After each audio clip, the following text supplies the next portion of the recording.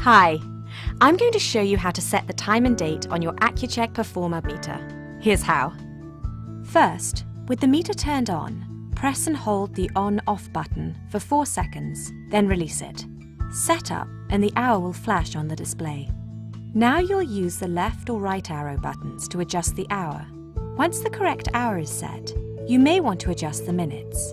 Press and release the on-off button and the minutes will flash. You change the minutes using the left and right arrow buttons. You can adjust the day, month and year in the same way, pressing the on-off button to move to the next item. To exit the setup mode, just press and hold the on-off button for about 4 seconds.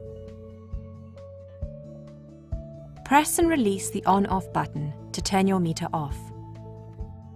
Isn't that easy? If you still have any questions, just call the Accu-Chek customer care line. You can also visit the Accu-Chek website.